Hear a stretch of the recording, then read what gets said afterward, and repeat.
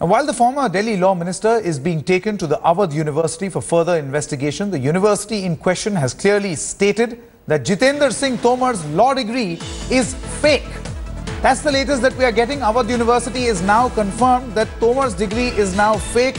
The worst fear as far as the former law minister of Delhi, Jitender Singh Tomar, is concerned has now been confirmed by the Avadh University in Faizabad. Let's quickly listen in to a small reaction that has actually come in from the Ram Manohar Lohia Avadh University.